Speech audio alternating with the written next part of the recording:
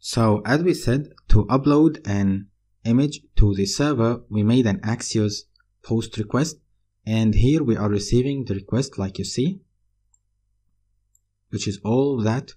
And now let's just like start to really receive an image and upload it to Cloudinary. So I will extract the image property that we have sent from the request body like that, and I will start to upload this image inside Cloudinary. How we can do that? Let's go to the Cloudinary API and see the upload asset feature, and let's go to the node.js way, which is here. And as you see, we have Cloudinary version 2, uploader.upload, and all we have to do is to put the image source, which is the image that we have here, and start to, if we want to make a public ID form for it or something, and give it a function, and in the function we can console log the results. This, let's take it and start dealing with it in our way, because I will tell you how to handle that in an advanced and in a better way than what's written in the API library. So here we don't need the v2, because if you remember, we have set up that, sorry, I forgot that, we have set up that with the v2, so we don't need it. So we have it here. This is the Cloudinary, and this is the method that we will use to handle uploading a file. We don't need this file right here, so we will take it away and we will put our image. After that, we don't have to set a public ID. The library will set a public ID for us. As you see, I copied that from the library, right? But now we need to put here some presets. Is it necessary? No, you can just like skip it or anything, but I will show you some of the presets that I used in my e-commerce website. So let me paste them here. At first I used an upload preset, and actually you have to use an upload preset. Let's see what is the upload preset, because I named it Unsigned Upload. Let's see that here and how to use it. So before you can upload anything to the library, you need to have an upload preset. There is a default one, I guess, because if you did not mention what are the upload presets, it will go to the upload presets that is actually the default, which is the signed one. But believe me, you don't need the signed one. The signed one means that you have to send a header with the request every time you try to upload an image, and the header, just like if imagine that you are an admin and you want to send product images to the Cloudinary, then you have to get an admin authorized key. So that is the signed one. You need a key to send with every Axios post request to the server to actually accept that you can alter or update or upload an image to Cloudinary. So you don't need a signed one when you try to register a new user. A new user should not have any keys and should not have any authorization or authentication keys. So you need an unsigned one, which means that anyone can upload an image to your website. So this is what you need if you want to register a new user. I named it Unsigned Upload, and the way you do that is just like add upload presets from here. So you will choose a name for the upload presets. You can say it whatever you want. I just named it Unsigned Uploads because this is an expressive name. The signing method, you'll choose unsigned, and I repeat, if this is an image that you want anyone to be able to send.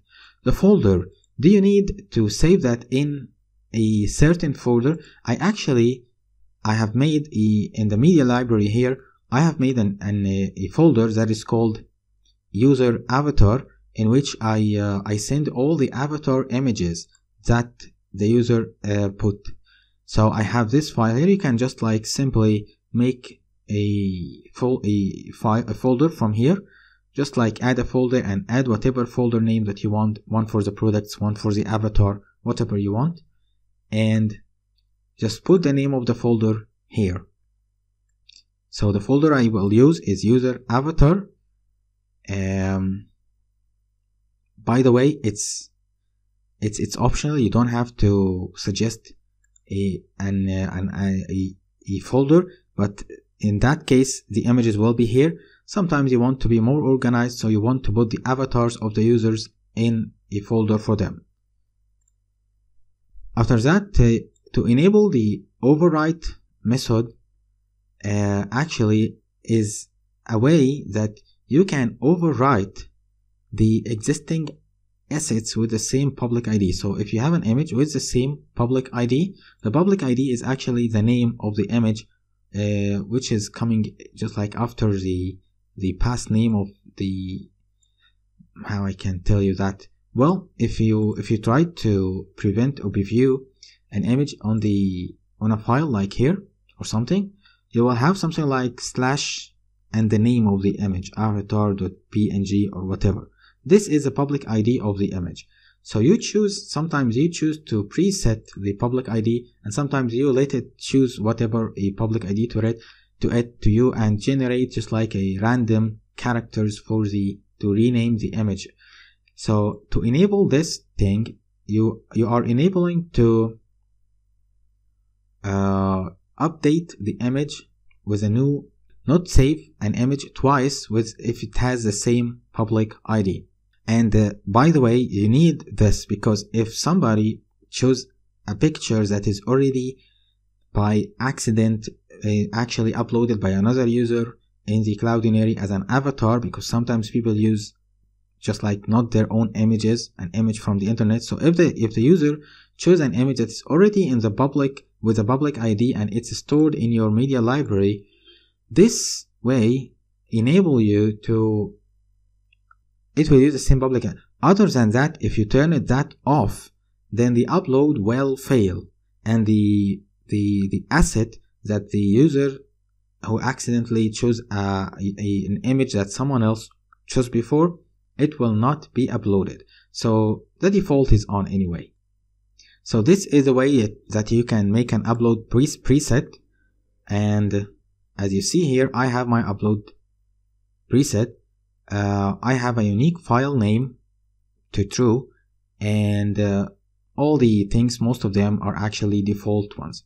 The folder I chose is here, and the public ID is actually left to be whatever the image is. So let's go back now and look again at our presets that we have added, and we just changed this one. So after we copied the things from here, we just altered in this part. Okay, so let's go back again. So the upload presets are the presets that I chose for my image. The public ID, I used to choose what is it. For example, if you have a form and you have a username, maybe you want the avatar of the image be with the public ID of the username plus the word avatar. I used to do that because I want the person, whenever he choose his image in the browser and see it, he see with it his username. So it will look like Amin avatar, Muhammad avatar, Ali avatar, or George avatar, something like that. The allowed formats. This is very important, my friends, because the allowed formats are actually the way we will prevent the user from uploading any files other than images.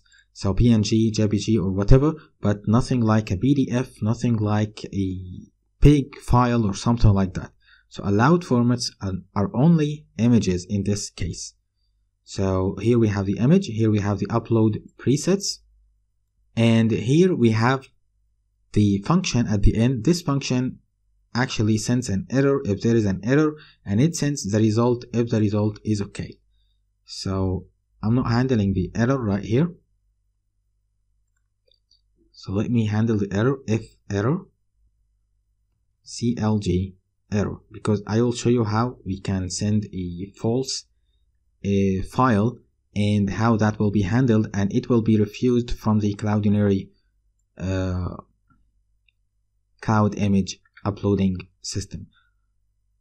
And here the result will appear if there is a result. I will show you what is the result, and actually we will send the result to the front end to be handled on the front end side. And I have to choose a status for that of 200 because it means success.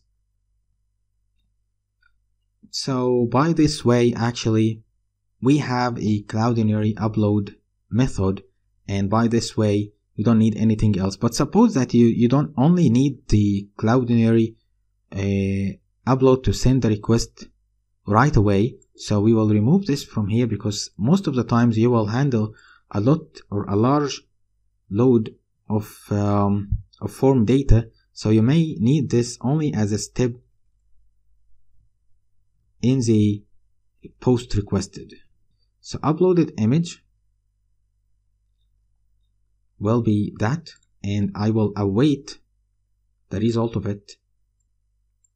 When it finishes, let's try to response.status. I have written that right? No? Okay.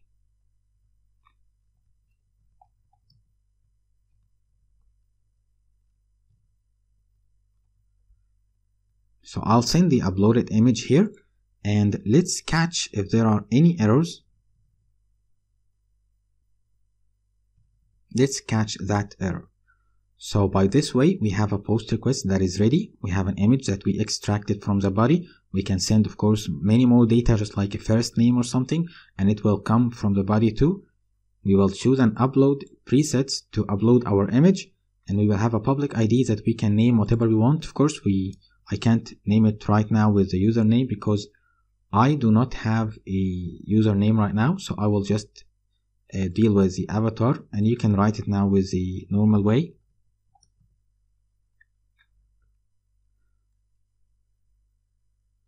Now we have a I will not preset the public ID here, because if all the images are called avatar, then this is a bad thing. So I do not have something unique to put the images with. Sometimes you may need something unique like the username, whatever you need, but we will take that from here, and Cloudinary will handle giving my images a public ID. But remember that this public ID is something we need, because this is what we will send to the database if we have a MongoDB database or whatever, and it's what we will send actually to the front end.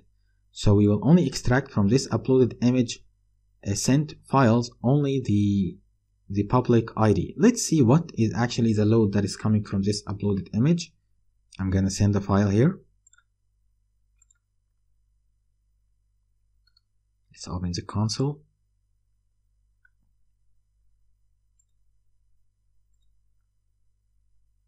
And let's submit. Okay, we have a network error. What is the error about?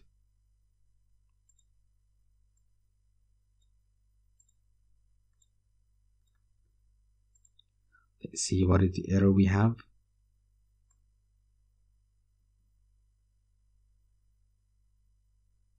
So the message is saying that we have an invalid API key. So the API key is having something wrong.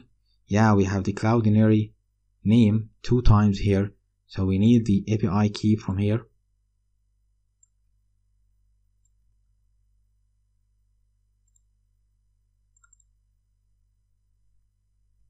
And now I think everything will work fine.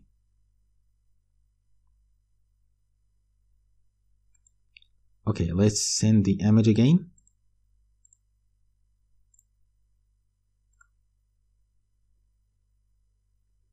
And yep, we have our image uploaded to Cloudinary, and this is the Cloudinary response.